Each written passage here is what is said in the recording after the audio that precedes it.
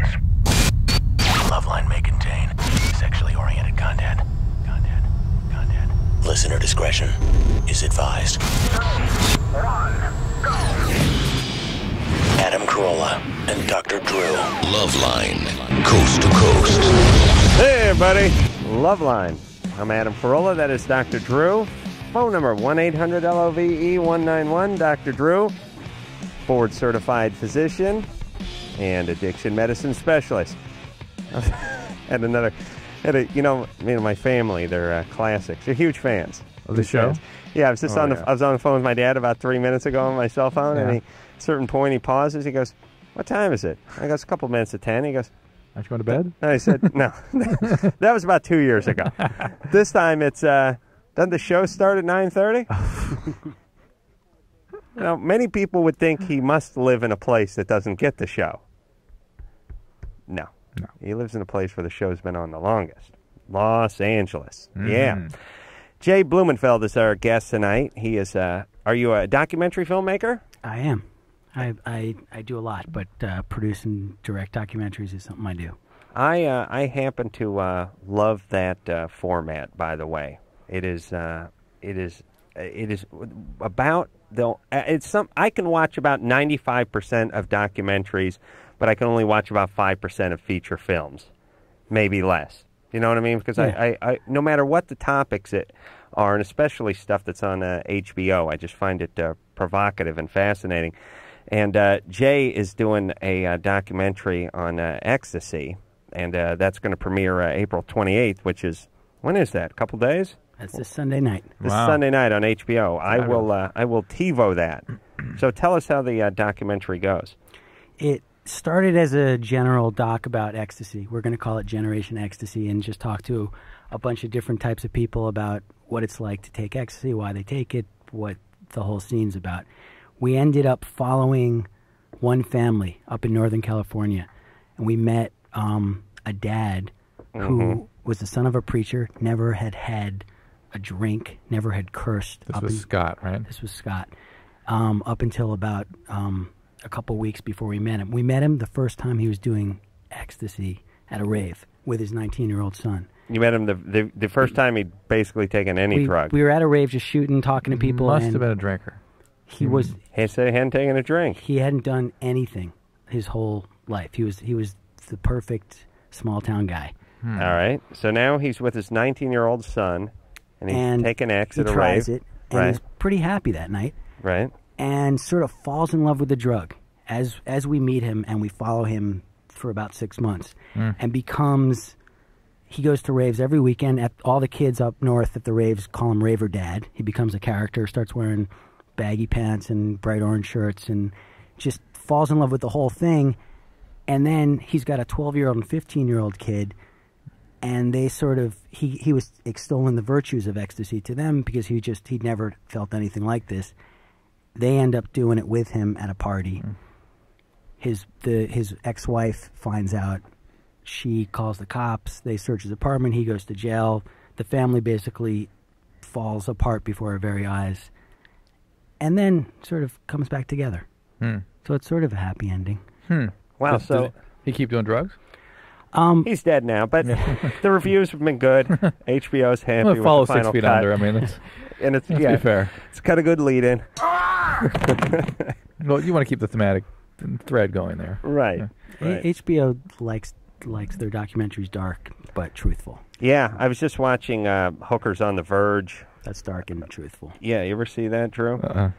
It's well, first off, it's amazing at what you can do because you're calling it a documentary that you couldn't do. I mean, it's basically they take hookers and they mic them up, and they send them.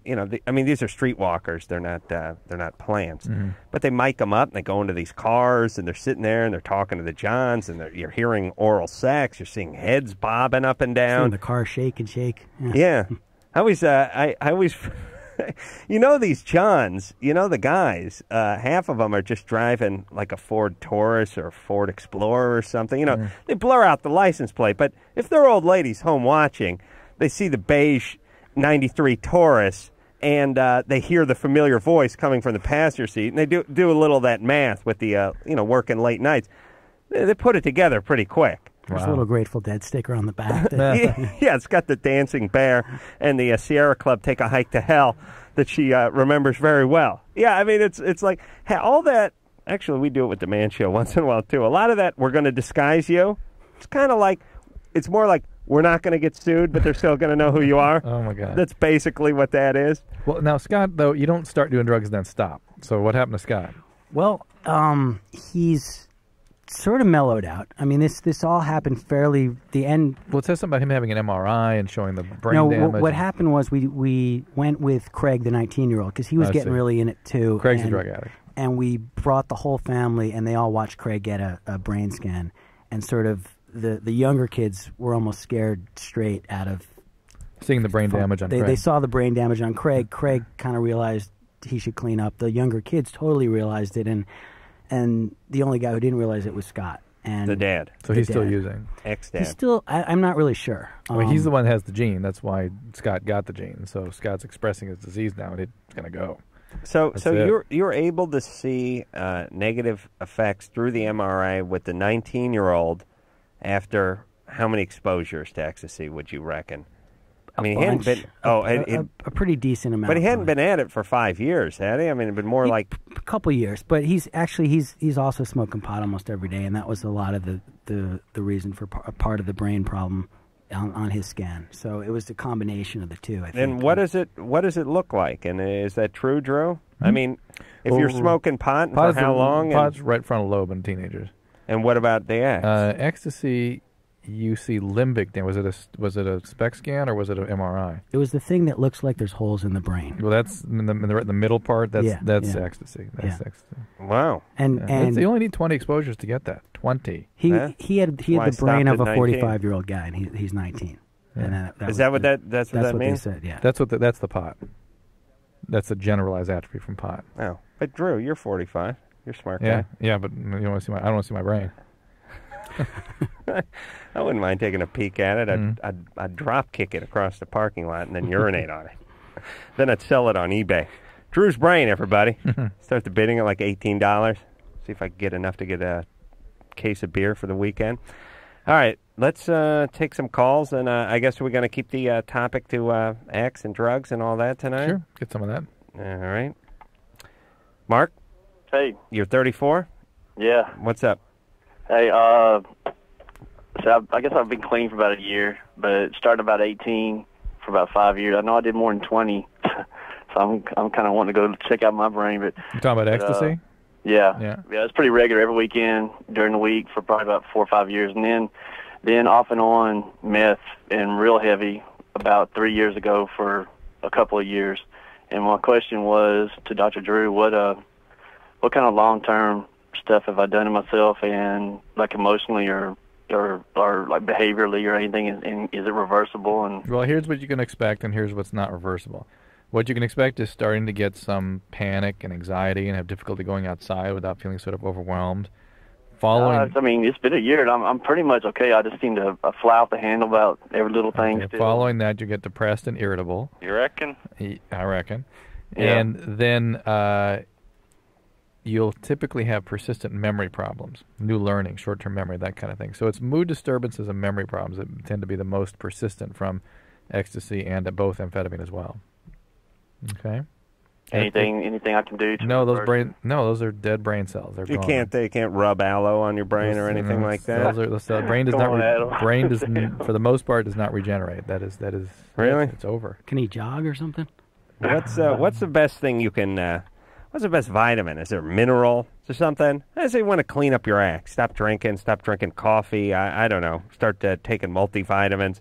So, I don't know, yoga. Maybe start focusing, There's all this crazy stuff about antioxidants. There really is no good evidence to say that stuff works. The fact is, certainly balancing your diet, making sure you're taking appropriate vitamins, exercising regularly. Blood supply to that area is probably more important than anything else, and certainly very high levels of exercise and catecholamines, that sort of thing, enhance that. Yeah. What about exercising your brain or working your brain out? It helps you grow new connections. You don't grow new brain, but you grow new connections. Yeah, like that's why I play I play a good game of Stratego on the internet almost every night. It's good. Stratego! Remember that? Yeah. Yeah. How's your majors? They're protecting Are they my tens? king or something. Let me tell you what a ADD retard I was. As a kid, Stratego is this crappy. I didn't even have Stratego. My neighbor Max Truex had Stratego, and it's like some, I don't know, what would you go? It's like Battleship, sort of. Kind of like chess meets Battleship meets checkers. Meets Tolstoy or Yeah, something. yeah, right. And you got to protect your king or whatever.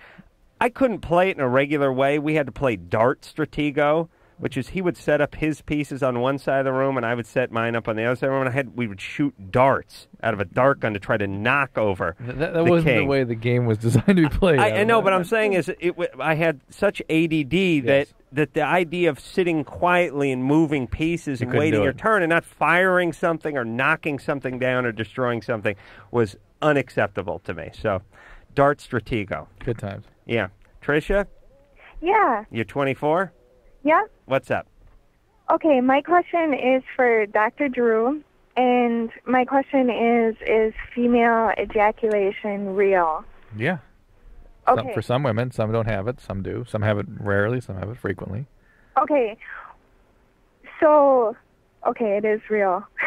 I just wanted to know because I've been doing this off and on, and it's not a clitoral orgasm, it's more deep, and sometimes, I was kind of wondering if it was pee or what it was. Sometimes it is pee, and that's a different thing. Well, wait a minute. You're having these things. You can't figure out whether it's urine coming out of you or not? I don't know, because I don't have a test tube, and I can't test it. Maybe take some vitamins the night before and eat asparagus. Asparagus, that night, right? And then if it smells funny after the fun part. Okay. So eat asparagus, huh? Or take some vitamins. Those make it bright yellow. Yeah. What about when you pull a booger out of your nose? You got to take it to the lab, or you pretty safe on the fact that it might just be a booger? So are these more intense orgasms when you're having the ejaculate or whatever it is? Oh yeah. Yeah. Oh yeah. Because some women tell us that it's not. It's just a different one. It's not necessarily a more intense one. Well, what Drew's saying is we would assume that if it's sort of, especially because we're guys, we're just assuming if something's coming out, it must be more powerful than one that doesn't project anything or produce anything. But it appears to be the same. It just some women can produce something, some women can't, and it doesn't seem to be any more intense. Right. But we can't get over that. It still seems like you'd have to give the edge to something flying out. You're producing something. Yeah. You created something. Yeah. All right, Tricia doesn't seem to have a real good handle on her vagina. Tricia, what's up with you? Did you go to junior college? I did. I did. That's sorry. I'm sorry, baby. You should sue the state. I smelled a little junior college on you. All right, but you're out of that mess now, right? Well, I'm going back. No, why? Well, let me tell you, going back to junior college is like going back to an abusive marriage. Are you in Minneapolis? Yeah. All those great schools around there? Why would you go back to junior college? I'm going back for my associates. Yeah, well, we get that. I understand. It's like that's saying I'm going back to college to go to college. I thought you just want to score a granola bar at the snack shack. I didn't know you were there taking classes. I see you want to get a degree. I already have my diploma. Yeah. All right. Yeah. All right. Cool. But why don't you go to a 4-year now? Well, that's the next step. Don't push her. Okay. That's gonna get a little heavy. All right. I'm sorry. She's got her diploma. Come on. Drew, what do you want? Seriously, what do you think's worse on the mind, the human mind, the brain? Ecstasy or junior college system? Ooh. I mean, seriously, would you rather have your son at age 18 attend a semester at the local junior college or just do X and rave? But doesn't JC virtually guarantee heavy bong relationship? Yes, there's a certain amount of drug use, at least secondhand smoke. Yeah, so it's sort of, you can't never it's like one of these studies where you can't separate out the different factors. Right. It's the same. All right. You know my policy. I want only foreigners going to junior college. They have an excuse for going there. Jay, you must have went to college somewhere. I did. Junior, regular? I went to regular, UC Berkeley. Yeah, see, look at him. Smart, he's doing something. His parents are proud. The junior college system should only be utilized by foreigners because see they come A, they work hard in college, but B, they transfer, they come from other countries and they have to start at that level. All the round eyes in all the white folks at the junior college are just the crappy high school students who didn't feel like getting a job. That's why it doesn't work for them. I'm going to sort this whole thing out. I'm going to turn most of them into prisons when I'm in charge, Jay. Sounds good. Yeah, I'll make you. I'll make you. No, I'm gonna make him in charge of like a documentary film. Oh, I see. Scared straight from JC. Yeah, actually, I might make Jay head of my propaganda minister. I'm there. John, prison films. You're 23. Yes, sir. What's up? I just wanted to say I listen to y'all like every night, and I've been trying to get the same situation, someone else's problem, but no one else seems to come up with the same problem I have. All right, well, you had to call in then. Here you go. Well, I've been seeing this girl about 3 years now. We broke up about a year ago, and we were sexually active. When we got back together, she was ticklish everywhere, and I couldn't go down on her. She wasn't before. She wasn't before. We were very orally active and sexually active. What happened in that intervening year? Well, we were only apart for 3 weeks, and in that. Hang on, stop. Did I miss something? I don't know. Didn't he say they broke up for a year? I thought he said something about that, but maybe they broke up about the middle of December and then got back together the first week in January. Or maybe it was a year ago this happened. A year ago. I think that's what it was. A 3-week breakup. A year ago. All right, so she was very ticklish when you got back together. Yeah. But in 3 weeks, she became. I couldn't go down on her, and she was ticklish, and. Well, hold on a second. You not being able to go down on her and her being generally ticklish could be two different things. Okay. Did you test her by, giving her the Gucci Gucci Goo or the bee's knees or any of that? Well, before, like... Did you or did you not give her the Gucci Gucci Goo? Yeah, I gave her the Gucci Gucci Goo, okay. No, but I mean, all right, hold on, we got to talk.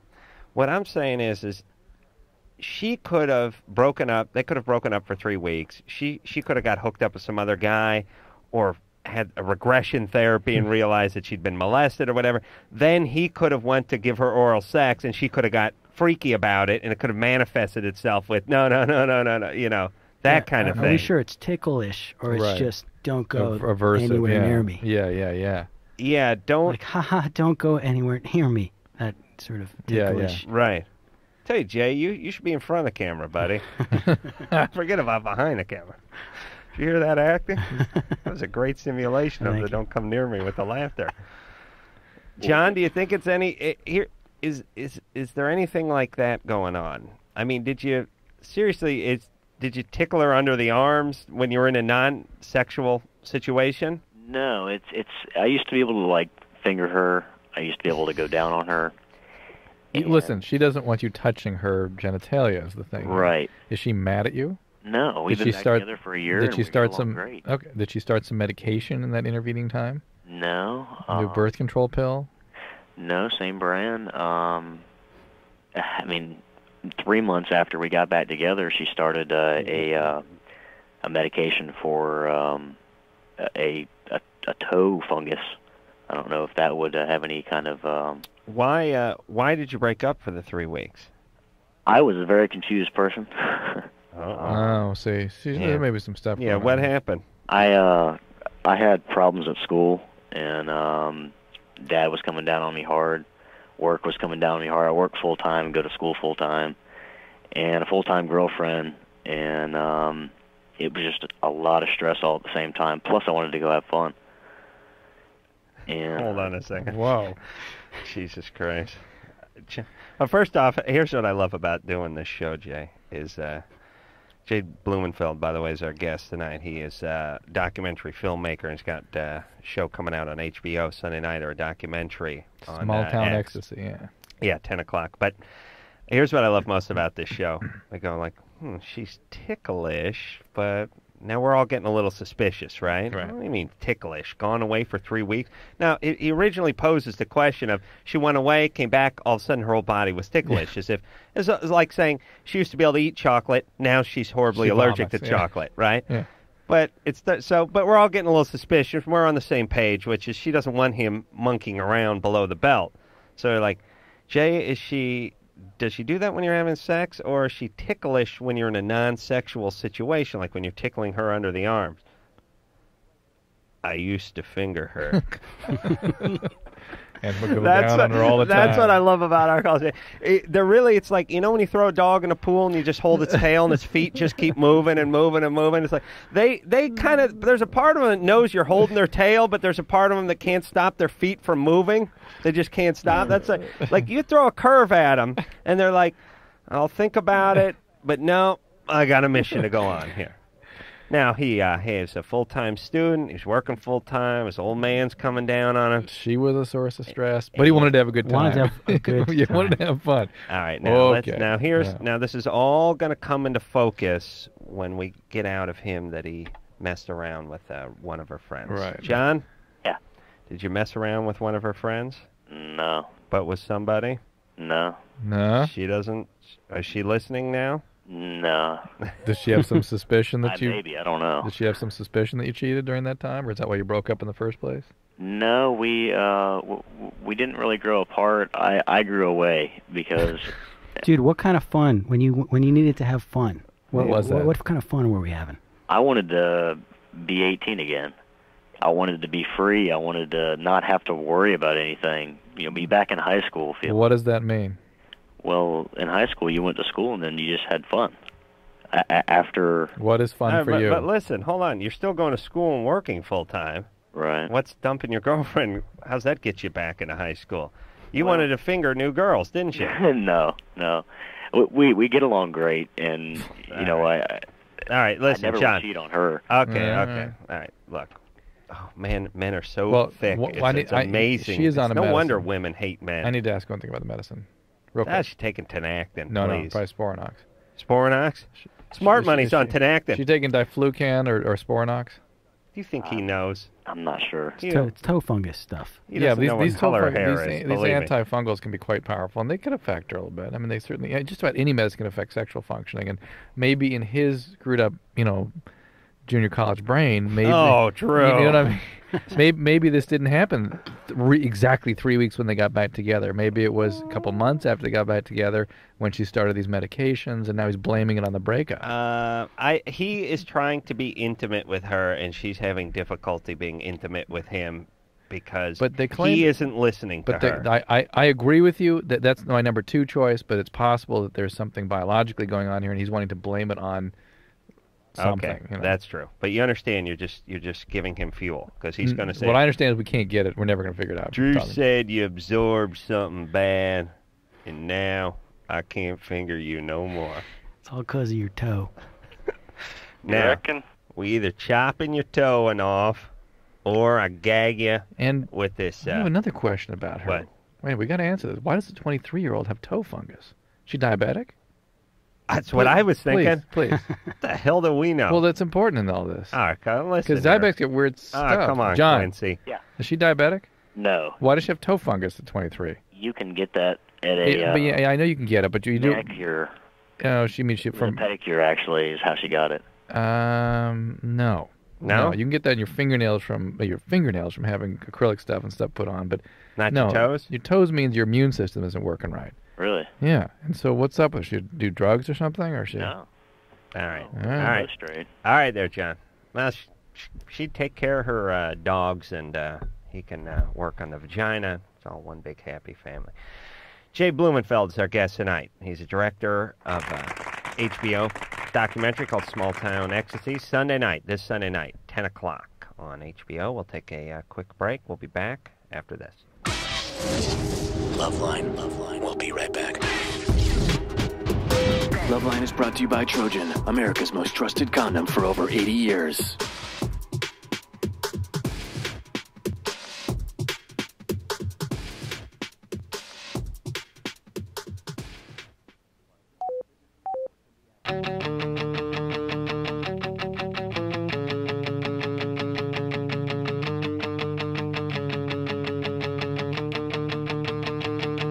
Hey, everybody.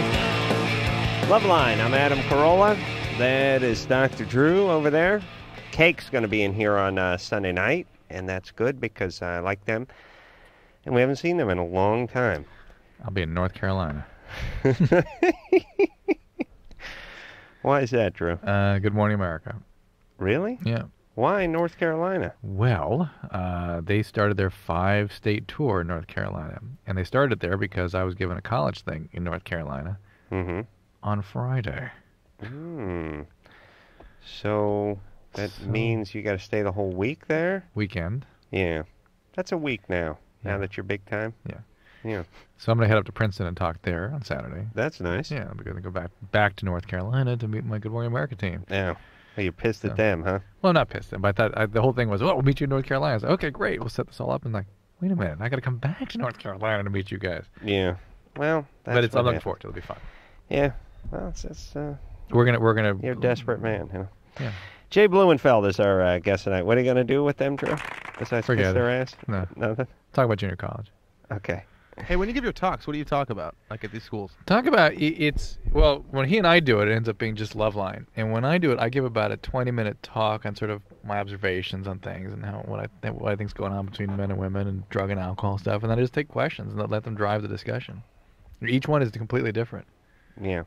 In that the auditorium's different, but other than that, the content. Yeah, I say precisely the same thing. That's the microphones are a little different. All right, Jay Blumenfield is our guest tonight. He is a documentary filmmaker, and his documentary Small Town Ecstasy will be on HBO this Sunday at 10 o'clock, and it chronicles the life of a guy by the name of Scott, who turns out to be a pops, who was a real straight-edge guy. Then he went to a rave, brought his kids, and watched the whole family fall apart. I wonder if he was bipolar and he just started getting manic, and then the drug use kicked in as he sort of got a little grandiose with his mania. It's possible. Yeah. But he seemed pretty sane for 40-some-odd years. Yeah. What do you do for a living? He's a logger. Oh, really? Yeah. Sounds sort of romantic. Yeah. I'm starting to fall in love with this Scott. And a real Renaissance guy. He's logging during the day, and then he's listening to Euro techno pop at night and freaking out on X. Probably not a whole lot of other loggers at the rave, would you say? No, and I don't think any of his logging buddies were sort of into his rave lifestyle. Especially when he'd go to logging with sort of his baggy pants and orange shirt, and they'd all be in flannel. Yeah, a bunch of guys look like the brawny spokesman. Yeah. We don't have any loggers around here, but I'm guessing loggers would be probably the equivalent to our kind workers, right? Sort of stupid guys who wield things that like stuff that run on gas and kind of guys I grew up with. Buffy? Yes. You're 20? Or guys like working in a quarry. Yeah. There you go. Buffy, How you guys doing? Good. Good. What's up? Okay. So, 6 months ago, I took a bunch of shrooms. I did almost half an eighth. In one sitting? Yeah. And ever since then, I've seen trails ever since then. It has never stopped. Yeah. And I get the shroomy feeling when I'm sober. Yeah. And I used to smoke weed all the time too, and now I can't even smoke weed because I get the shroomy feeling again. Interesting. Well, unfortunately, there's not a lot known about shrooms. We expect what you're getting is something similar to what we see from LSD. Okay. Which is either some residual, obviously because you're still seeing trailers, your brain has been altered by the drug, right? Mm-hmm. And part of that alteration is an alteration in the mood centers, and people get little personality changes and panic attacks, and again, mood disturbances. And did the shrooms once? A big time, big dose. My first time. Big dose. And again, how big was the dose? It was almost half an eighth. Almost half an. What's that look like in baggy terms? It's the bottom of the bag, just a few things. No, that's not a big dose of shrooms. Baby, you're just suffering from lightweight syndrome. Did you do a bunch of acid? Oh no, I've never done acid. Yeah. Well, but maybe lightweight. Hey, be that as it may, she's had some injury. All right. And we expect to see the same stuff from mushrooms we see from LSD because it is, it's a strong hallucinogen. And in her case, this is some either residual brain damage or something called a post-hallucinogenic perceptual disorder, which is sort of locked into that hallucinogenic state. You don't really come out of it fully. You're always in this kind of quasi-dream state. And that eventually breaks down into, again, another mood and depressive disorder with anxiety attacks. Yeah. I'd like to get to the point from a technological standpoint where we could give people the CAT scan and the PET scan and find out whose brain was strong enough to handle drugs. Before that's they take really them? what we need to do. Before they take them? Yeah, because let's face it, some people get rear-ended at 4 miles an hour and have to be in traction and can't walk right for a year and a half. And some people take dirt bikes and, have them go down canyons in them, tumbling ass over a coffee table and brush themselves off and are fine. Yeah. I think there are those equivalents with the brain as well. Yeah, maybe. I know guys that have done horrible, horrible things to their brain and they're completely lucid and completely sharp. And then there's people who get a half a cap of a bad mushroom and they're freaked out. They can't drink coffee anymore. Yeah, what is that? I don't know. No. But no one wants to pursue that part of it. I don't know how. Well, they are. They're trying to actually look at the genetics of how we respond to drugs. Right. And I know they're not going to pursue it because they don't know in advance who's got what. Well, no. Whether you got a durable brain or whether you have a soft brain. Well, we're starting to look at people's potential to respond to certain medication based on their genetic makeup. Maybe we'll be able to see some trends of other type with those same genetic groupings. I would like to look forward to a world in which I could tell my kid, look, you can only smoke this much crack. You understand? Here's some mushrooms. You've got that epsilon gene. Forget it. You ain't doing nothing. Yeah. Drew said you got what's called soft brain. Runs in the Corollas. Probably got it from Dad's side of the family. So, yeah, you can't even do aspirin, son. You're barely getting by as it is. Marty? Yes. You 30? Yeah. What's up? There's several things. First of all, first-time caller, long-time listener, guys. Great. Morning. I'm married and for about 8 years, and my wife doesn't give me head. You got to kill yourself. Oh yeah, I'm almost at that point. Well, she never did. Let's just say that in the 8 years that we've been married, maybe 5 times. Okay. But not even complete. If you know this was important to you, which it sounds like it must be. Very. Why'd you get married? Thought you could train her? No, you know what it was. We both were brought up in a strict religion, and we got married straight out of the religion as virgins. Ooh. Yeah. So. What are you? Right now, nothing. Oh. What was your religion? JW. Jehovah's Witness. Witness, yeah, but soon as we never. You dropped we never Jehovah even, after the blowing stopped, right? I'm sorry. Yeah, I would too. Can we get back to the 5 times you did get it? What was special? Maybe we can recreate that night. It wasn't even. It was more about constantly asking her.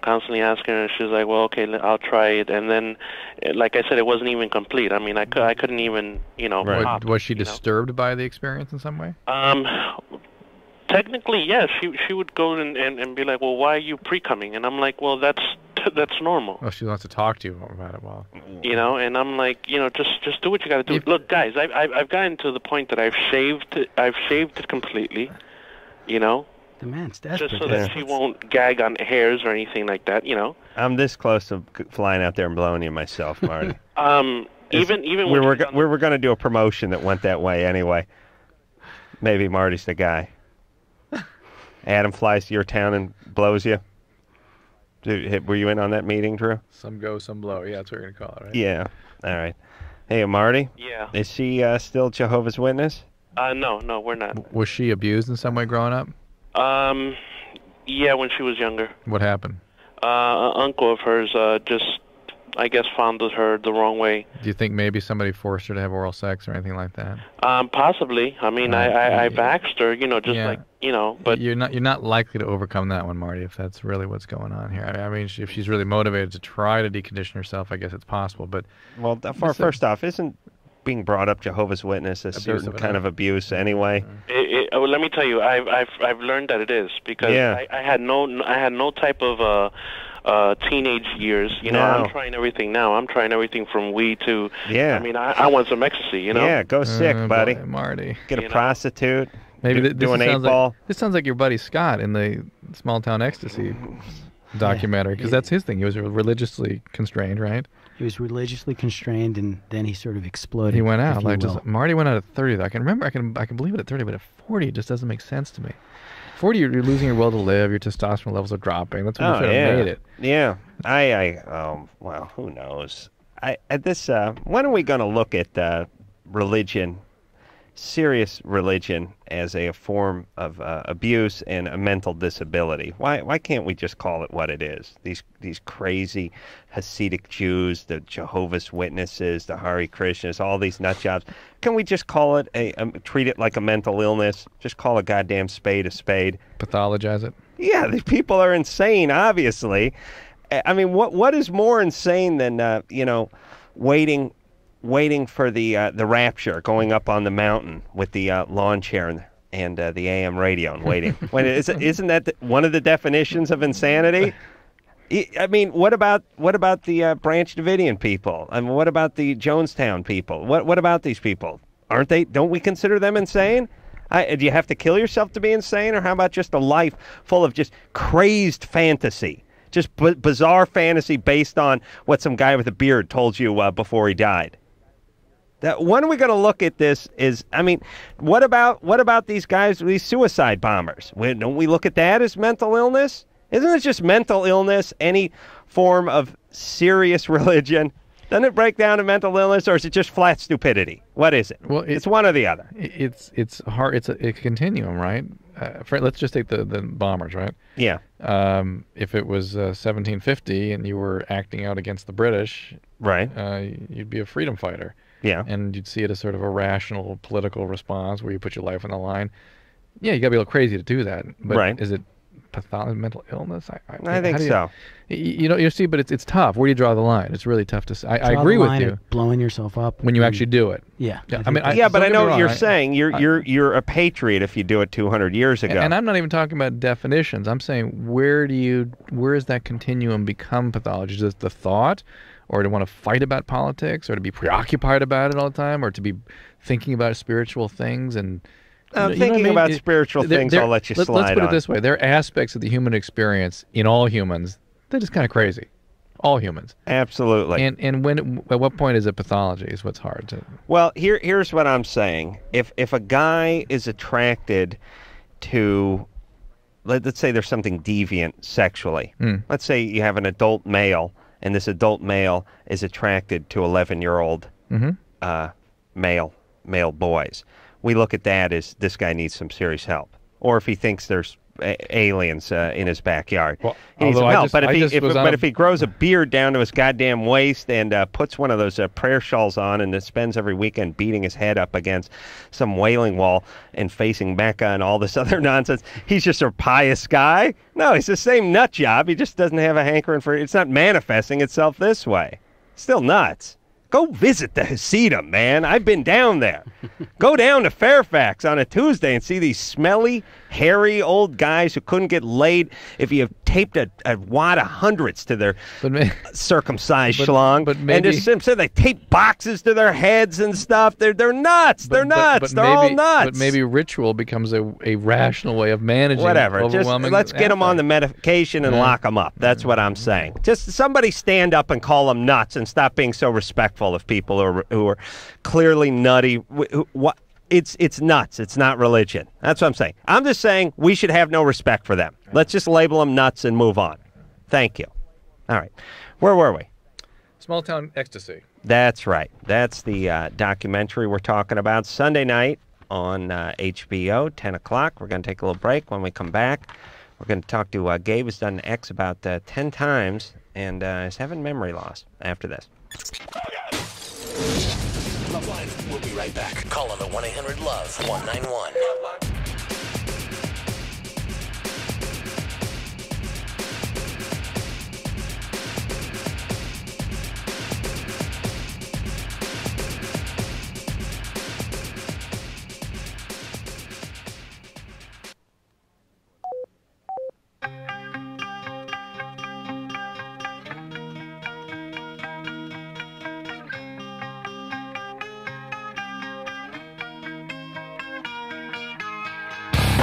Hey, everybody. LoveLine. I'm Adam Carolla. That is Dr. Drew. Tonight, our guest, Jay Blumenfield. Jay's a documentary filmmaker. He made himself a documentary for HBO, which is going to air this Sunday night at 10 o'clock on HBO. Now, quiet down. Here we go, guys.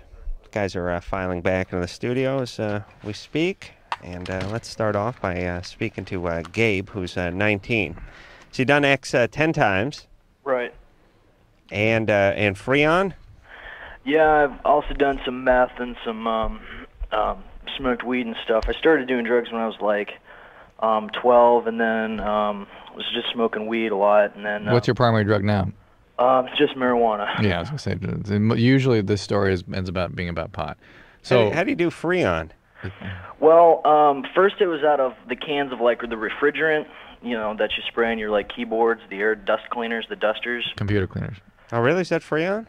It's just hydrocarbon. These are inhaled hydrocarbon. It's not Freon. I don't think so. Well, it's a propellant. It's a propellant. It's the same, but I know the effect's like the same if you huff like Freon like out of an air conditioning. All right. So what is the question?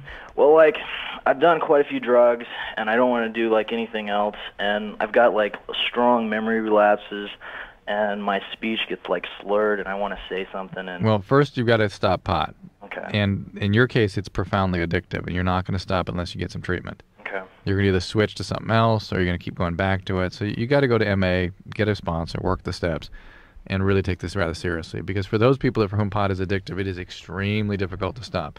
Whether or not you continue to have memory problems or these neurologic symptoms afterwards, time will tell, because there's really nothing to be done if it was the ecstasy or the speed or the huffing that caused it.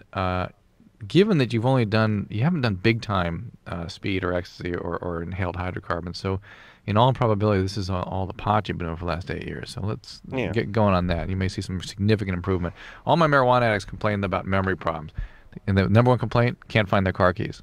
Really? Number one complaint. Yeah. Correction, van keys. I was going to say the VW Hot van. guys drive Yeah, vans, yeah, true. that's Come right.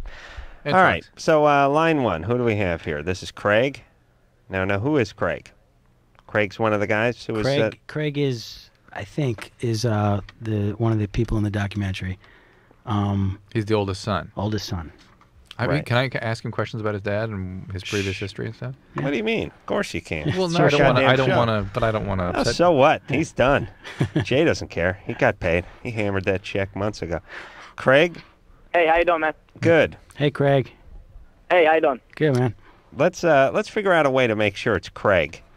Why don't you ask him a couple questions, Jay? What's your brother's name? Which one? The youngest. Samuel. That's it. Right, and how about the next oldest sibling? Oldest sibling would be Job, my older brother. Yeah. No, how about the one between you and Sam? That's Heather. Okay, there you go. He's 3 for 3. That's him. All right, so now Craig, you're 19. I am. And your dad is rave dad, Scott, right? There's a piece that's missing from me, Craig, in this whole story. Was your dad, did he have anything go on before this all started happening? Was there anything unusual about him? No, nothing at all. He never had any mood disturbances or... Right. Actually, I had, if you want to go back the farthest, I probably started it. Started his drug use? Right. No. How?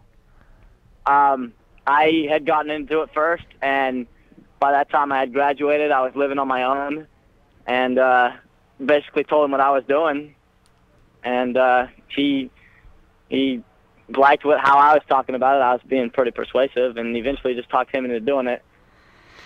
But Craig, I don't think you should blame yourself. He would have probably tried something whether you had turned him onto it or not. First of all, he's a grown adult. He's taking direction from his 9-year-old. No. One of those other loggers would have turned him on. There's got to be something else going on with him. And I understand is that your PET scan didn't turn out quite normally. Is that right? That's true. What did that show?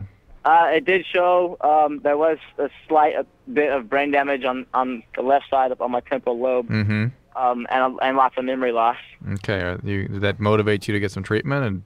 And not really treatment. I just I stopped all the use I was doing. You stopped everything, and just left the alcohol.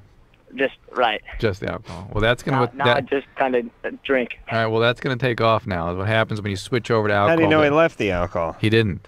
No, I mean, how do you know that was the only thing you just said? You left the alcohol. How do you know? How do I know that he's still using alcohol? Because drug addicts that are as into as Greg is cannot stop everything. They've got to replace it with something, either sex or thrill or alcohol.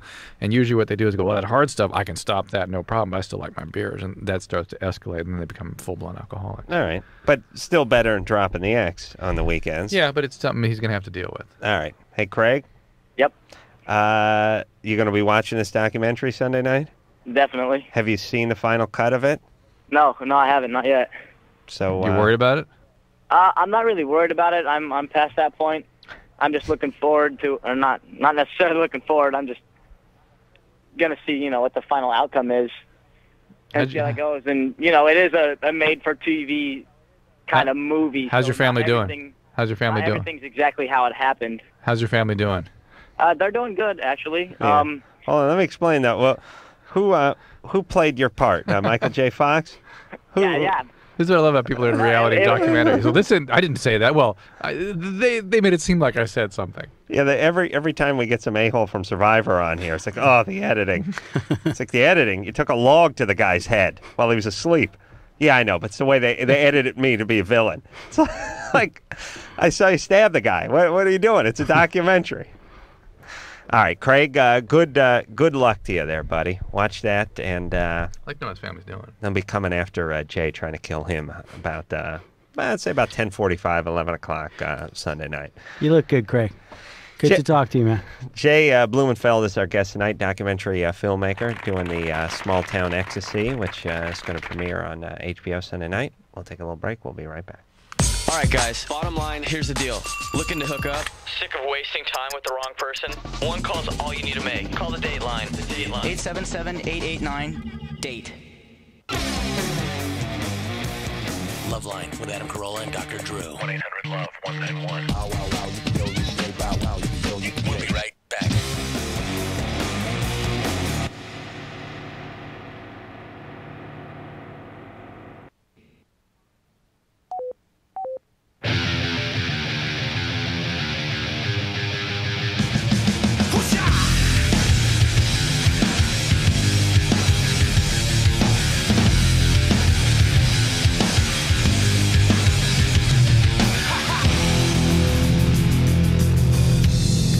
Hey, everybody. LoveLine. I'm Adam. That's Dr. Drew. Cake coming in here on Sunday night, so it'll be good to see those guys again. Jay Blumenfield. Field, not Feld. And let me tell you why Jay's my new best friend now, because I called him Blumenfeld. 20 times. 18. Right. 18 times. He let it ride. And he let it ride. And our crack staff here on LoveLine had it written on the beat sheet, F-E-L-D. So, of course, I pronounced that Feld, not Field. Think how different it is than our callers. It's Andrea?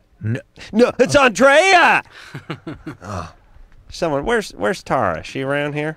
Tara, whatever her name is. You should.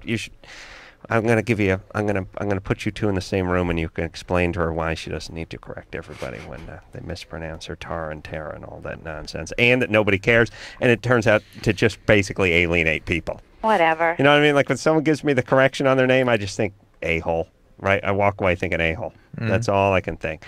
So Jay, thank you. And he told me during the commercial, he said, it doesn't really matter, but it is Blumenfield, not Feld. I like this man. He has made a documentary which is airing Sunday night at 10 o'clock on HBO, and it's called Small Town Ecstasy, and it is about ecstasy. And it ended up, you were going to make just a general documentary about ecstasy, but you ended up stumbling on striking gold, finding one family, and basically sticking with them, right? Yeah, we shot a bunch of different people in various stages of life, and we just sort of realized that you could tell a better story just by sticking with one family, and there's just there's a lot of dynamic that worked out better. So we stuck with that one family in it, and that was the whole thing. So now it's called Small Town Ecstasy instead of Generation Ecstasy. If you ever do a documentary on families that hang out, don't talk that much, and like to nap, and just sort of wait, call it waiting to die, you do one on the Corollas. You can watch my dad. We should talk after the show. Yeah, he goes on walks, very slow walks, and then likes to read books without pictures. And then we have long-winded discussions about guys who have died, basically. CBS. We should take it there tomorrow. Yeah, it's life in the fast lane. Yeah, he's an outlaw. He's a kind of guy who will use apple juice in his granola and not think twice about it. My dad, he's a maniac. I mean, he's clearly living on the edge, driving a beige Buick. I mean, he's out of control. He's a maniac. I like to rail. I think he has that Viking alcoholic gene. Wouldn't you say, Drew? You met my dad? Oh, yeah, he's over the top. Thrill seeker. Yeah. Sometimes he wears pants that don't have the elastic pleat in the side. It's not often, but once in a while he puts those on. Out of control. Brian? Yeah. You're 32. What's up? My wife, I'm 32. My wife's a couple years older. She had gotten pregnant twice and had 2 miscarriages. Mm-hmm. One was at about 4 weeks and one at about 10 weeks. And after that, they started doing all kinds of tests on us. And I was wondering, they noticed my testosterone was really low, and I didn't know if that could affect it or my sperm count being low. And then was your testosterone low and your sperm count low? Yeah, both of them were. And the problem was there were 2 spontaneous miscarriages? Yes. Okay, well, that has nothing to do with your sperm count, right? Okay, so because that's you got her pregnant, right? You were able to get her pregnant, so that's that. Okay, and then I wasn't sure. I had a back surgery and a lot of back problems, so I've been taking OxyContin and smoking a little pot. Nah, no pot. Really? Just the OxyContin and Actique. It's fentanyl. Fentanyl, Jesus Christ! What is that? It's a heavy opiate. You're an opiate addict, Brian. Oh, I'm not a opiate addict or anything. I have to take them for my back, but I mean, I go see the pain management doctor and go to a pain management group and see pain psychologist. 32. Is there alcoholism in your family? No. Nowhere. I don't even drink. What was but not in your family. There's no alcoholism. No, not that I know of.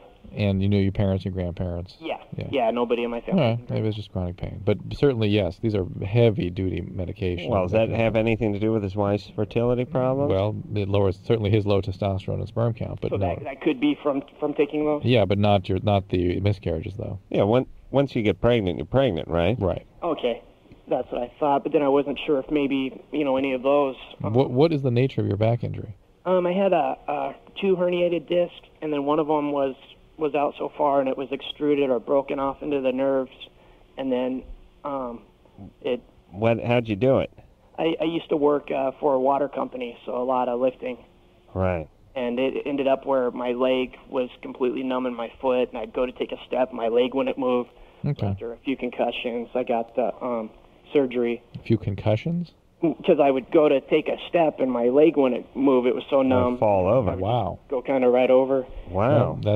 Well, that's actually the true indication for doing back surgery is when you have motor dysfunction in the leg. Mm-hmm. Pain, not a reason to have back surgery, in my opinion. Yeah. Jay, part of the pitch, I didn't finish my dad. My dad had, last year he had a beer before the street lights came on. One time. But I mean, Drew, you've seen the guy. He's out of control. Yeah, you'd have to put the show on after 11. He develops the alcohol-induced psychosis. But Brian, you notice how Brian is different than our usual back pain? That this is chronic back pain. Yeah. Right? Oh yeah. You can talk to him. He's clear. He talks to you. He's not escalating. He's following directions, doing what he's supposed to do. Right. In a structured program, has a specific neurologic deficit. That's what this all was invented for us, for guys like Brian. Right. Yeah. You could do a whole thing. You could watch him eat dinner at 5:30 in the evening. It's great. It's great. Drew, does your dad eat? He eats. Yes. Does he eat at like 5 o'clock? Do you get progressively? And we talked about this last week. My theory is you shave 15 minutes off the time that you sit down for dinner from the age 30 on every 10 years. So by the time you're like 70 years old, 4:30. You shave it down to about 4:30 in the afternoon. It just keeps. Eventually, it's going to hit brunch. Like if my dad lived to 140, he would eat breakfast at about 8:30 in the morning. It just keeps working its way down. Like it's you know what it is, because you start going to bed earlier and earlier. Mhm. Is that what it is? And getting up earlier and earlier too. And peeing a lot. Yeah. Their sleep-wake cycles good. They have a new meal for people in octogenarian age. It's called dunch. That's dinner and lunch, or dead and lunch. I think dead works better. Lyle, Yeah. you're 22. Yes, sir. What's up? Well, this question's for Drew, and I heard a couple minutes ago one of the female callers said that she had eaten about a half an eighth of mushrooms and was experiencing flashback symptoms and concentrations. Right. And I'd say in about a 2 months' time, an approximate amount, I've done about 1,000 hits of LSD. Well, are you still feeling locked into kind of a dream state? Well, my normal thinking pattern is my memories of, like, the past are basically gone. And the way my mind structure is now, the way I think, is it's locked into the LSD type of thinking. That's right. They call it post-hallucinogenic perceptual disorder. You need to see something about this, Lyle. Hold on. You did 18 hits a day? Anywhere I'd get up in the morning, go to the refrigerator to be like, oh, do I want to have some breakfast? No, I'll eat 10 hits of acid. I won't be hungry. That night I'd eat 50. The next couple of days I'd eat 100. You get tolerant to it, so these guys can take big doses of it. Where do you get 100 hits that just lying around? Well, I was hitchhiking through Frisco and kind of met some That's people. enough. You know what I mean? Met some people. Yeah. And that's it. They just give you hundreds and thousands of hits? Yeah, they were just kicking down. So what they kicked down, I was eating. And I was eating and eating and eating and eating. Wow. And I finished it off with about 4 hits of pure concentrated peyote. Wow. And that's not coupling with about... All right, Can Lyle, you just swallow an M80? Yeah, basically. Yeah, it would have done. Yeah, it would have done about the same thing. Wouldn't have been quite as pleasurable, I suspect, but the same damage. Well, so what do you want to do now, Lyle? Well, the side effects have been lasting years. I mean, 4 years now. That's right. Do you want to get some help with this? Well, I want to know how to make it go away if I'm gonna ever be able to think properly. You need to see a psychiatrist. You know, you ought to go to the Dr. David Smith at the Haight-Ashbury Free Clinic in San Francisco. He has a lot of experience with this particular problem. Okay. Okay. Haight-Ashbury Free Clinic, David Smith, and it is not something that is going to go away. It's going to change in terms of its features, and they're not pretty. I know Haight Street isn't spelled like hatred, but H-A-I-G-H-T. Still doesn't seem like the world's greatest name for a street, does it? Living on Haight Street? They call it the Haight. It's almost like a song, you know? Hey, you've been living on Haight Street, baby. Do you know what I mean? It's all about love on Haight Street, though. That's the I know, weird it's part. very, very ironic. Yeah, I mean... Yeah. Love's about drugs. Haight must have been some guy's name. Yeah. But tough ass. You don't get a street name. You know, what if your name is like Bob Nigger? What do you do? You name a street after you? Do you know what I'm saying? But you're not. No, you don't. You don't. That's what I'm saying. So you don't read at them. You're not thinking hate when you think Haight-Ashbury. You're thinking. I don't read. You're thinking more hate. No, I mean I hear hate and I think of the word hate because that sounds exactly like the word hate, like hatred. It sounds like it. But see what I'm saying? Yeah. All right. Jessica? Yes. You're 21? Yes. What's up? Okay, hi Adam. This is a question for Dr. Drew. All right. I have endometriosis, which is attached to my intestines. Good times. But my OBGYN is going to start me on a Lupron therapy after she goes and cuts some of it from my intestines. Good. But I'm afraid, she said she's going to do it for a year first. The Lupron for a year? Yeah. Wow. I'm afraid that it's really going to mess with my hormones because I've always had hormonal problems. Well, it's going to mess with them, of course. It basically puts you into menopause. Yeah. She had said something about an add-back therapy, but all that does is to prevent bone deterioration. Yeah, but I understand that, but you will improve with that. Okay. Is that going to make me totally... It affects different women differently. I don't think enough is made of the emotional and sexual side effects of hormone therapy like this. But yeah, it's going to have profound effects on you. You need to be prepared for it. And I think it's an excellent therapy for endometriosis. I think it's, if you're really troubled with that, it's an important thing to get under control. Yeah. But it's going to have lots of side effects, and so just about anything that happens to you while you're on it, assume it's the Lupron, and look for ways to solve those problems. Okay. So is it going to make me... I am an EMT, and I'm afraid that I'm going to get out on a scene and I'm going to lose it. Is that going to be... Will that be a problem? Will it affect me that way? It can, people feel overwhelmed emotionally sometimes when they're on the plane. But just be prepared, that's all. Just it doesn't mean you're going to be decompensating emotionally. Okay. But it's going to affect you. How's the EMT work treating you? It's a little stressful. Guys dig chicks in uniforms, that's for sure. Yeah. Nah, not really. No, some of them do. Most of them do. No. You'd be surprised out here. Here's what guys dig. If you're a chick and you're just halfway decent and you have a job, guys are like really amazed by it. Like you know what I'm talking about? Like once in a while you walk in the office and there's a hot looking chick and she comes walking by and she's carrying something and you're like, no, you think to yourself, you're hot. What are you doing working? No. I could see where that. Any girl that's working turns me on. Yeah. No, I like there is too. that too, but I think that there is that phallic female thing that guys are into sometimes. An armed woman who's in control. Kind of. But you know what this is? This takes what we were talking about, which is a woman who's working, attractive woman who's working, and it takes it a step further. I mean, it's now official. You ain't the boss's daughter. You got the uniform. You're there. It's almost blue collar when you have the uniform, and that's when it becomes like Flashdance. Oh, shut up with that puss. No, How I think dare you? You get close to the Xena syndrome with this, which is like a woman armed. Yeah. You see what I'm saying? Yeah, a warrior woman is what that goes that towards. works too. But I understand it's two different things. Yeah. But when you see a woman, whether it's a cop, a fireman, or an EMT, and she's in a uniform, it's like a blue collar job. I mean, to me, it's like I said, it's like Flashdance. You saw some chick who was a coal miner and a 5.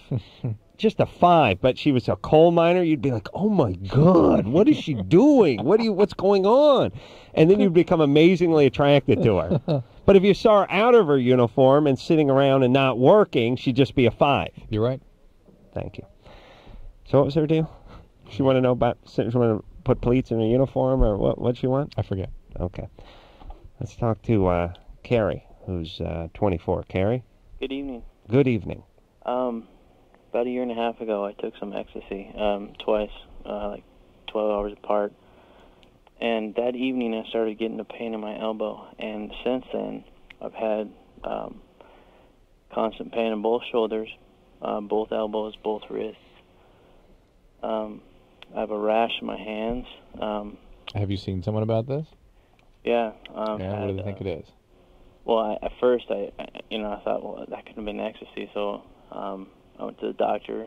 I was working in an office at the time, so I figured maybe it was carpal tunnel. They did tests. I told them about the ecstasy too, and they're like, nah. They'd done tests. They did nerve tests. I was in therapy.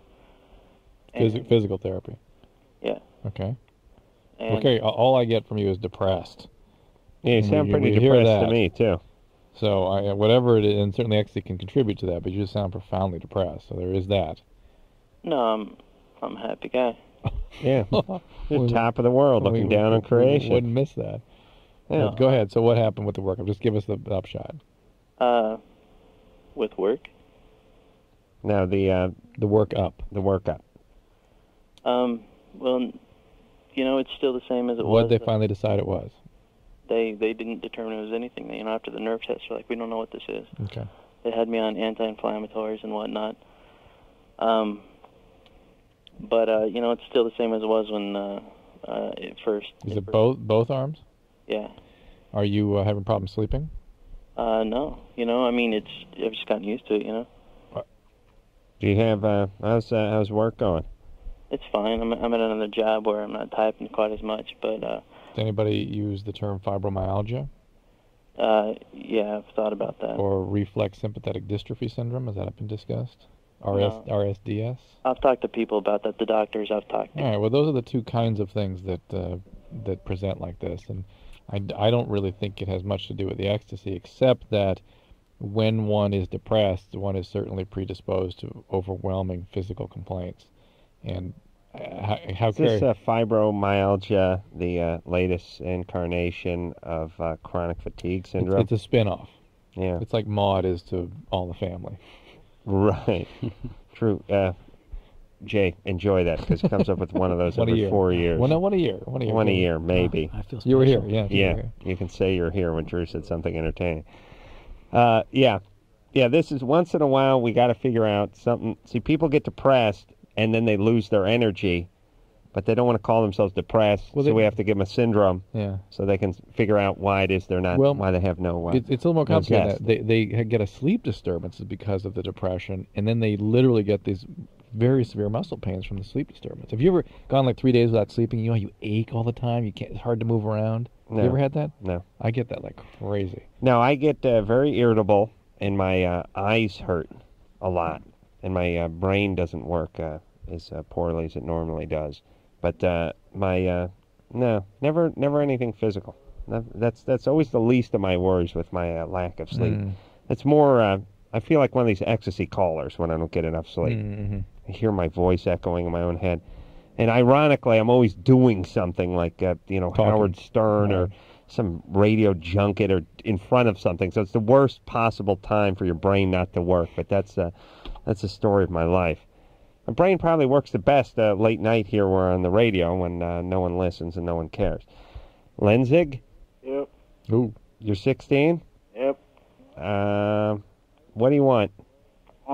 I recently moved away from the town I was living in. Like, I'm 2.5 hours away, and I have no way to get any pot or mushrooms, so pretty much I have to quit. Mm-hmm. And I just want to know if I'm going to go through any withdrawals or anything like that. How much, not from the mushrooms. How much pot are you smoking every day? I used to smoke at least like 5 or 6 joints a day. Yeah, you're going to feel pretty irritable. You're going to get shaky, have mood swings, crave. Your sleep's going to be messed up for several weeks. Yeah. Sweaty, uncomfortable. It's just going to be kind of miserable. Okay. It's like coming off alcohol, very similar to that. Did you move to Bakersfield? Yeah. Geez, you couldn't just move to Beirut or Hell or someplace where you had a little chance? I wish. Yeah. What an asshole that Bakersfield is, huh? Yeah. Boring. Yeah. It's worse than boring. Boring would be sort of neutral. This is bad. As far as that girl talking about doing only a half-eighth of mushrooms, that's probably only like 4 pieces of popcorn. That's how much that is. Yeah, I know. I called her a lightweight, though. Yeah. You caught that, right, bro? Yeah. All right. That girl's really getting the ire of the world. Huh? Yeah, how dare she have brain damage after 3 kernels of popcorn. Well, let me tell you, the first time I did mushrooms, me and the Wheeze put back a few shrooms, and his crazy cousin Michelle came by. Maybe I shouldn't talk about her. She teaches school now, but come on, out with it. Anyway, she had kind of a bad trip, Yeah. Started spazzing out a little bit, and there's nothing. Chicks are such lightweights, they really have weaker brains. I mean, let's face it. A couple caps of mushrooms, and they get all paranoid and weird, And want to call their mom.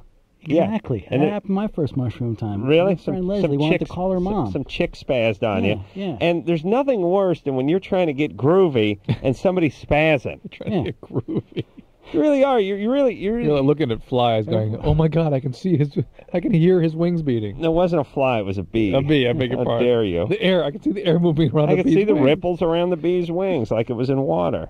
It was good. Listen, the Wheeze and I were having a love fest on the floor of his. I do not want to hear house. about this. I beg your pardon. No, nothing sexual, but I mean, we were really enjoying our mellow high, and then this chick has to start freaking out, and they start getting spazzy, and they start going places. I got to get out, they start heading out for the street, and then you're really high, but you got to chase them, and then you're all bummed out. There should be insurance for this. You know what I mean? Bad trip insurance. Some broad freaks because she got some bad mushrooms. How about a bad trip service? Yeah, where they just come over and collect them, yeah. Or just collect them? Yeah. Do the chasing for you. Here's the deal. By then, it's over. I want insurance. I want to be compensated for this. If you had somebody chasing, you could just sit back and laugh. Enjoy it. No, but you'd have to phone them, and you have to wait for them to show up. Yeah, that's true. What I'm saying is I want a new bag of drugs and like $180 and a 6-pack. I see. and a date in the future when I can get high again and be assured that there'll be no trouble this time. That's all I'm saying. Yeah, this is nothing worse. And listen, you chicks will be drinking wine coolers. That's about it. Don't start getting into the drugs because you always freak. You get weird, and it's one of two reactions to the drugs. Either the top comes off and you just start lying around the block and you start blowing guys, or you just freak out and start running in the street and want to call your mom. So and getting all paranoid. It's all going to be bad for you. Bartles and James. Think 3.5 to 4 wine coolers. That's what you chicks should be thinking, and leave the serious drugs to the fellas, right? And you can leave a little in the bottom of each wine cooler. You don't have to finish. So. Right. With just that little foam on the top. And have a right. sip. Is it not the case that the guys are giving them the drugs, though, expecting the former reaction, that the top's going to come off? And they're so bummed out when they get the latter reaction of the running in circles? Not so much the mushroom dudes, because the mushroom guys know that there's not going to be any sex going on. They just want to see the bee's wings. Right. And in peace. Yeah. Oh, man.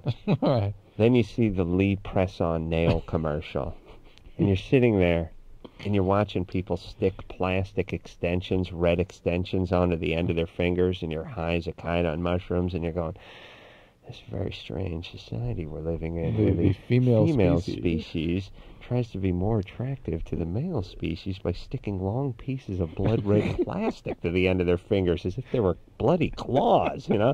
You're just watching this, and then a commercial comes on for monster trucks, and they're showing trucks smashing cars and the crowd's cheering, you know, and you think, I gotta get out of this place. It's a little too freaky for me. I gotta call my mom. Yeah, you're right.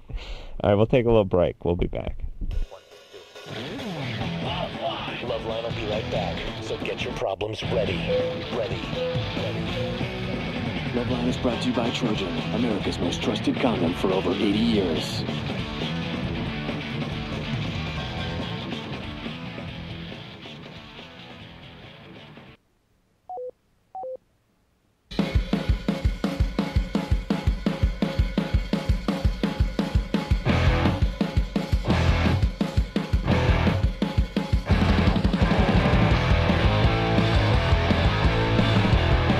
Hey, everybody.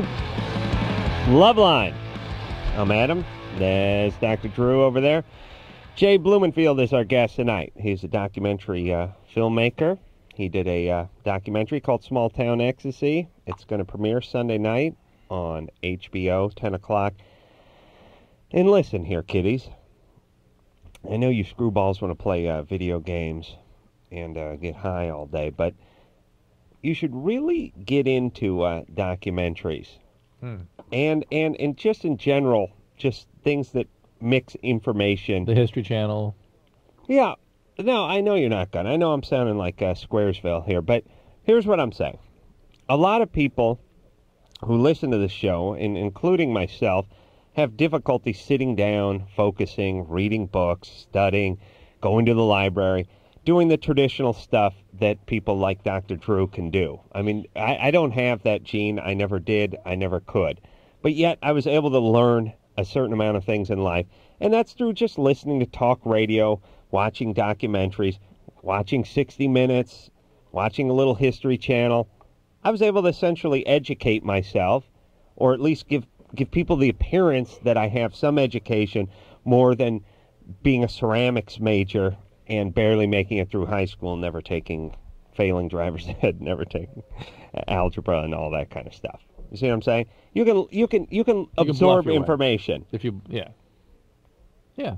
Well, I just mean. No, I know what you mean. What's wrong with absorbing a little information while you're being entertained? Yeah. You know, entertainment does not always have to come in the form of plate spinning or pornography. You can actually be entertained because you're being interested in absorbing knowledge. Couldn't agree more.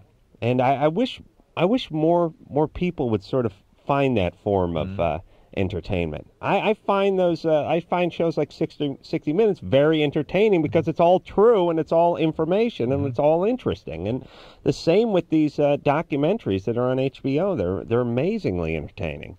And I think people steer away from them sometimes, or at least some of our younger listeners might steer away from them just because they're a documentary. Tara? Yes? You Tara or Tara? Tara. Good times. You're 17? Yeah. What's up? Well, I'm a server, or not a server. I'm going to be a server. I'm a cashier at a restaurant in Fountain Valley. Mm-hmm. Peter North. Mm-hmm. You know who that is, right? The decorator, porn Yeah. star. Oh, yeah. Jay's next project. Yeah, he comes in regularly, and he always orders like to-go items and stuff. So I always take care of him, and I've seen a lot of his films. Like my ex-boyfriend kind of got off on it, so Your ex-boyfriend showed you films with him in it? yeah, he kind of had a thing. Like he used to like watching it, and it used to get him off. But I see this guy all He the watched time. porn? Back up. Hold on. This ex-boyfriend of yours liked watching Peter North? Not Peter North, but he liked kind of watching porn. He did? Yeah. Shocking. I've never heard of a young male enjoying that activity. That's a weird guy. How old was he? That guy. What's that? He's 17. 17-year-old male watching pornography. No, I I'll tell you. refuse to believe it. Drew, it's true. No. Drew, wake up and smell the coffee. This is what's going on today. Oh my God, am I out of it? Where is this happening? Fountain Valley. It used another city named strangely. used to be somewhere else, but now it's in our neighborhoods. Scary. Yeah. Next thing you know, masturbation. No, oh yes. no. Oh yes. Oh, no. Oh yes. We'll get a handle on that. Don't worry. Oh, I don't know. We'll get a handle on that. Yes. Adam, Fountain Valley. Could there be a city flatter, valleyless? Right. Yeah. Well, maybe that's it. Maybe it's like Fountain Prairie. Yeah. Yeah. Where's Valley come in? Where's the valley of Fountain Valley? It's a good question. I'll tell you. Hold on a second. Well, it's next to Hawaiian Gardens, so they had to figure a name. Okay, here's the next documentary. I have this plan. I got plans. I'm going to straighten out this whole goddamn country. But one of the things is I don't like the names of these cities. I don't like the fact that Hawaiian Gardens is a dump and named Hawaiian Gardens. Sun Valley. I don't like that Sun Valley is a dump and named Sun Valley. And I don't like the fact that Fountain Valley doesn't have a valley in it. I don't think you can just willy-nilly name your territory whatever you like. Do you know what I mean? I'm with you. Right. You have, and furthermore, I know a lot of people that moved from back east. They lived in Boston and stuff. They're coming out to California. They're getting into the entertainment business, and they go, "Hey, Hawaiian Gardens. Yeah, I'll get an apartment there. That sounds good," because it sounds a hell of a lot nicer than Encino. When in reality, there could be no two cities further apart. Right? I'm with you. I want everything numbered. That's my plan. Numbers, and let these idiots in Hawaiian Gardens start fighting. Because Hawaiian Gardens, and you're not Hawaiian Gardens anymore. You're 147. Well, let's give them a number and a grade. No, just a number. Just number on. Yeah, every state will just number the cities. All right. And they can just hammer it out. And now all of a sudden you got some motivation. You see, you're Hawaiian Gardens. You're not resting on your laurels anymore. You're 147. You got to start working it a little bit. Make 147 the place to be. Yeah. Yeah. Well, no, you got to get your number up. You got to see if you can crack double digits. You see what I'm saying? I see, because these numbers will shift around. I'll assign them every year. Give everyone motivation. Get the whole town behind. It'll be like Whoville. All right. All right. We'll Thank move you. on. So, Tara, what about Peter North? Peter North. What do you want? Okay, well, no, he's been hitting on me, and he made a pass at me, and I knew that if I went after it, that I totally could have. Well, I could have had sex with him, and I really want to. Oh my God, wow. It would just be amazing. I know it would, but I'm really nervous just because I'm not real experienced. Liar, whore, and you know it. Bogus. Your jack-off boyfriend put you up to this. I haven't been. I'm not real promiscuous. But I can't help it. Like every time he comes in. What film did you watch with him in it? I don't even know the name. Why not? I'm sorry, I didn't pay that much attention. The pornos have names? Huh? Yeah, she would know. Bogus. Well, let's talk to her though. She'd know. What would this do for you? What would what? What would this do for you? What would what do if I slept with him? Mm-hmm. I don't know. Change my life. I don't know. Why is it so appealing to you? Change your life. Change your life why having does 2 gallons of jizz dumped on you. Please. Yeah, why would you want to be with a guy that you worry? I'm sure I suspect you'd worry about STDs and someone who's been with lots and lots of partners. And what would it do for you? Not going to be a relationship, right? Well, obviously it's not going to be a relationship. I just Listen, I'm just curious. When I used to work at an Arby's, Ron Jeremy used to come in, and the same thing happened. Okay? You wanted to go for him? Yeah. Yeah. Yeah. He has that effect. How can you resist, Ron? Yeah. No, I didn't. That's what I'm saying. But this, the reason I'm exploring this, I mean, maybe it is bogus. I don't know. But is that I'm always intrigued. Put your boyfriend on the phone, would you? Oh, no, I don't have a boyfriend anymore. He is my ex. Intrigued by why women just suddenly go for like a celebrity or some guy in a public figure, as though it's separate from their usual sort of menu of behaviors. You know what I mean? All of a sudden they just throw themselves at one person at one occasion, like some rock star or something. Like, and then it's like it didn't happen. Yeah. You know what I mean? Yeah. I've always wanted to question a woman who's having that experience. That's kind of what she's describing. Well, let me hypothesize and say that there's probably more women would like to have a fantasy sort of one-night stand than society would let them have, you know? I think a lot of them do it. I think they do. What are you saying? I think a lot of them do that. No, they do, but... How did Wilt Chamberlain sleep with 20,000 women? And by the way, not one of them steps forward and say, oh, that was me, I was one of the 20,000. Yeah. It's like it didn't happen. Yeah, well, probably wasn't 20,000. Well, you know what I mean? How about Geraldo or whatever? Nobody steps up and goes, oh, yeah, me. Geraldo, what a dynamite individual. What's wrong with him? Doesn't he realize that people don't really like him and he should just stay home? But listen, there's a guy I'd like to beat his ass. I'd like to beat that Geraldo's ass. He's coming on next week. I'd love to. He is? Yeah. I challenge him to a boxing match. Okay, listen. Here's what I'm saying. I think a lot of women have one night stand fantasies, but they have a more of a fantasy form than an actual. They don't like the notion of a one night stand, but they do like the notion of a one night stand with a celebrity. Right, and it's fantasy. Right, and a rock star. Take a rock star. That's okay, a more clear example. And I don't think. I know society is used to women having one-night stands, and we accept it, but I don't think they can rationalize doing it with a dude they work with or dude they go to school with. Right. But they can rationalize doing it with a rock star. You don't think it is some primitive primate thing that these are the alpha males that they just present to and, collecting some genes and they can't contain that old primitive impulse? I wouldn't say that's a bad theory, and I'm sure that factors into it. And then they go back to getting the guys who need to be the child rearers, right, to raise these things. I think it doesn't really count. If that's what I'm saying. It's some weird. Now, Drew, don't agree with Jay. He's crapping on your theory. No, I'm saying it comes from. I agree. Psychologically, it doesn't count, and it fits in sort of their self-concept that way, but. The biology is some primitive thing left over from our primate past. Well, whoever can argue with that, Drew always falls back on that. It's very, very spurious. Jay's next documentary is called Why Drew's Wrong Almost All the Time. It's going to come out on Cinemax in about 3 weeks. All right, Drew, you all right? You done pounding? No, I'm fine. Okay. I'm just thinking of the name of that documentary. I'm trying to figure that out. All right, we're going to take ourselves a little break, and then we're going to come back, and we're really going to get to some questions after this.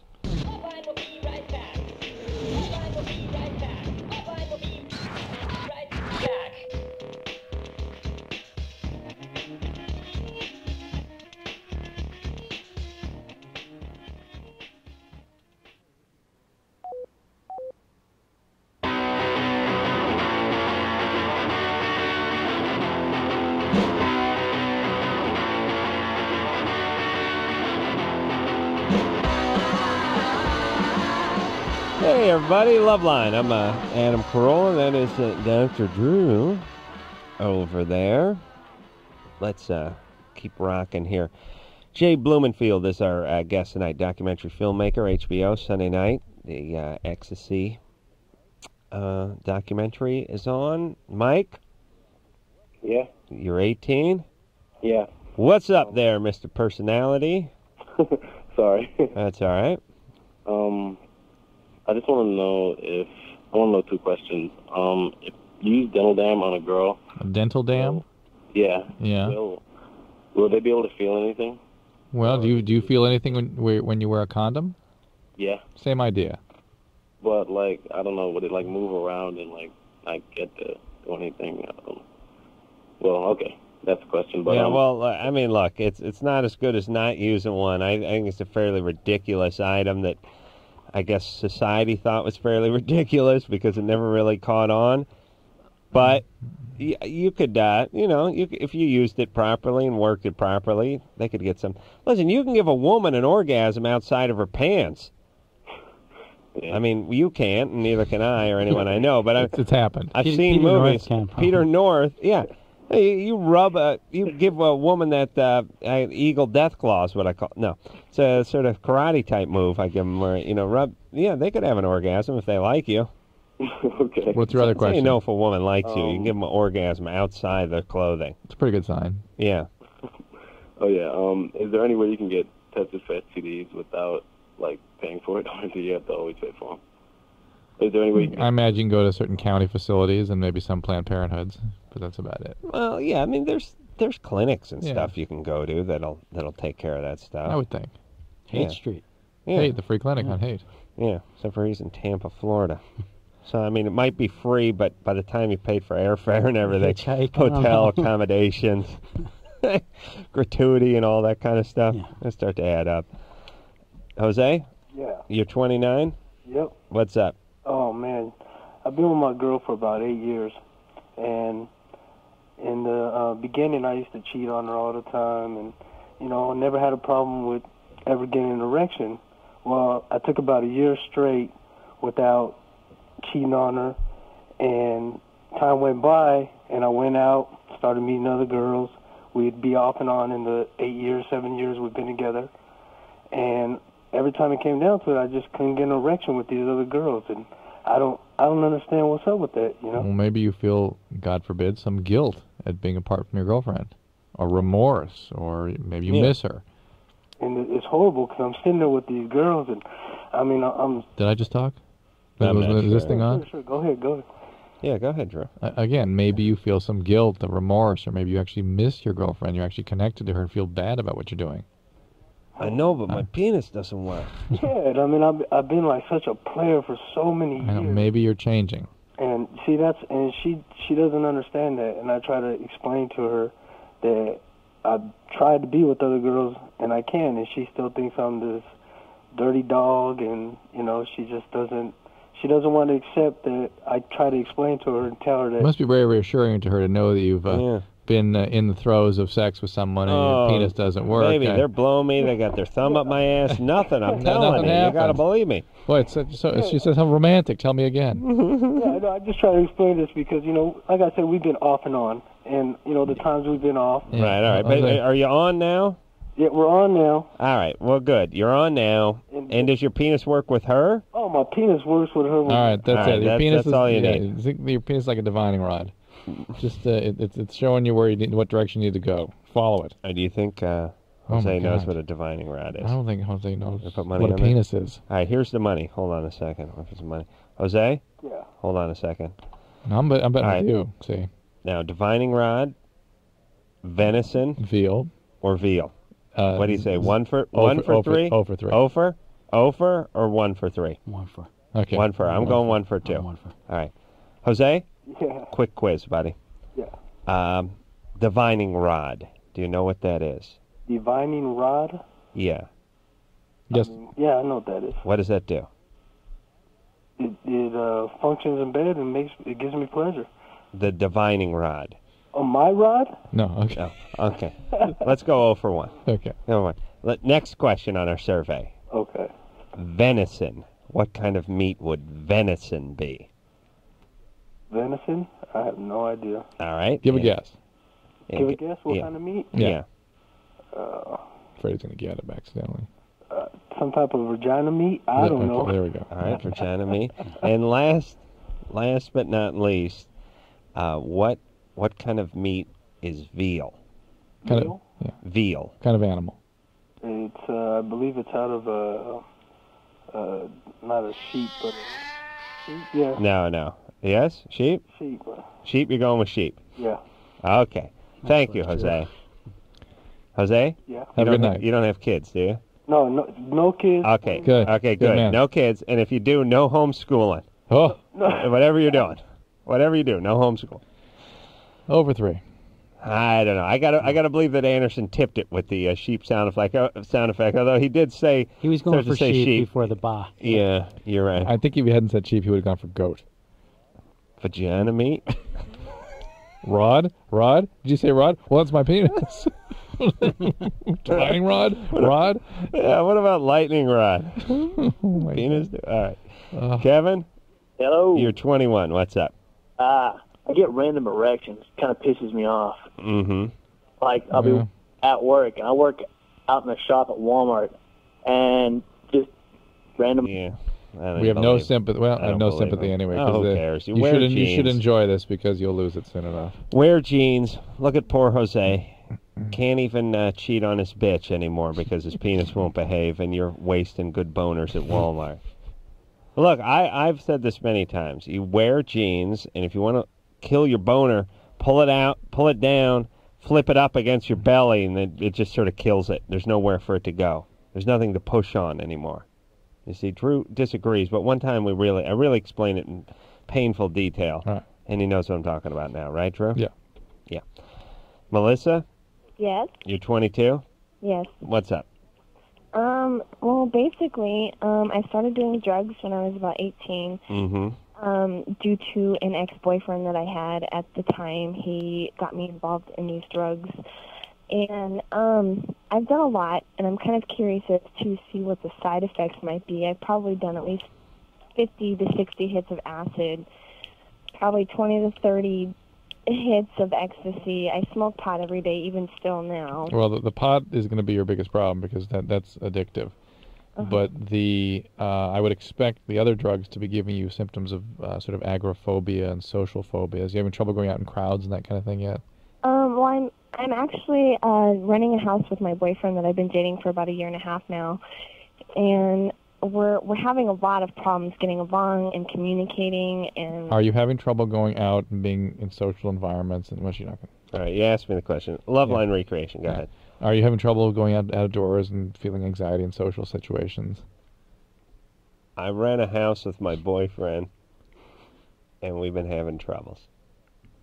Right. All right. Melissa? Yes. But what about the question Drew asked you? Yes, I don't ever go out, so I can't really sit here and say that I have a social disorder because I don't know. I don't really go out. I sit at home most of the time. I'm unemployed currently. Right. Wouldn't that be sort of aren't you kind of making Drew's point when he's asking about being agoraphobic and staying at home, having trouble going out, going out in the crowds and stuff, and you saying I don't know because I don't go out? Doesn't you kind of? It's not that I don't want to. I think it's because my boyfriend isn't motivated as well. He also smokes pot. Okay. And to be honest, if I go out, he kind of gets upset. He gets upset if you go jogging? No, not necessarily go jogging or exercising, but if I was to go out, maybe dancing or... All right, well, don't go out I didn't say dancing. Let's go out and get some exercise. Listen, you got a whole lot of stuff. Forget the just terribly dysfunctional, abusive relationship you're in. You're addicted to pot. You've exposed your brain to potential neurotoxins. It's just a bad situation. Yeah, just take a look at this. Maybe make some change, huh? What about a 12-step program? You go to MA. Go to MA. All right. Get out of there. Melissa, you need some relationships away from this primary. Very fast. Divining rod. Do you know what that is? No. What kind of meat is veal? She'll get it. Come on. Veal. Veal. Okay. What kind of meat? So what kind of meat is veal? I couldn't tell you, to be honest. You don't know what kind of animal it comes from? Cow. There we go. Yeah. How about venison? What kind of cow? I don't know. Okay. Give her the cow. She got it. I don't know. That's not veal. And venison, what kind of animal? Geez. Okay. I'm guessing a cow, maybe a pig. Pig. Okay. Pig. All right. Now listen, baby. Go to CA. Okay. I mean, MA. Yeah, Go to something with an A in it and get the hell out of the house. Yeah. Women. You can't leave the house? Well, I can't go dancing. What about shopping? We'll take a break. We'll be back. Okay, so I know there's nothing wrong with me. So what's up? So I was like you, and I used to think that these Datelines were totally cheesy. Why can't I meet anybody? But I tried everything else and thought, what the hell? So I called the Dateline and actually met a cool guy. I called the Dateline and I hooked up with some cool people. Believe it or not, other normal people are out there looking too. 877-889-DATE. LoveLine. 1-800-LOVE-191. We'll be right back.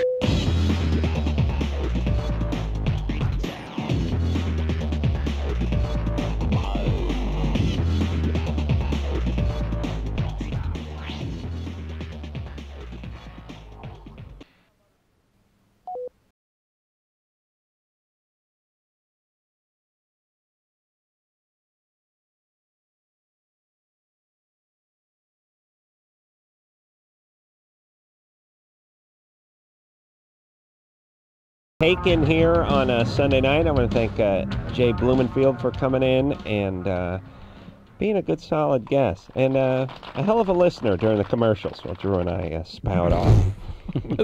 That's what you like best, isn't it? I like somebody to actually hear us. Someone who can hold still and listen while I scream about what's going wrong with society. HBO movie Small Town Ecstasy. Sunday night. And so help me Christ, I will be watching this. I will TiVo it, and I will watch it when I get home, and I will report back on it Monday. And Drew, expect a report. I hope you do the same. Yes. Hotel room in North Carolina. That's good radio, that nod. So until next time, this is Adam. Oh, I want to thank Anderson and Lauren and Tara, don't call me Tara, and what the hell, Damien. Yeah, I want to thank all the people doing a great job. I want to thank you guys for being so great. Thank you. So, until next time, Adam Crawford, Dr. Drew saying, mahalo. Marijuana is the flame, heroin is the fuse, LSD is the bomb. This has been LoveLine. The opinions expressed on this show are not necessarily those of the staff, management, sponsors, or this station. The producer for LoveLine is Ann Wilkins Ingold. LoveLine is a presentation of Westwood One Entertainment.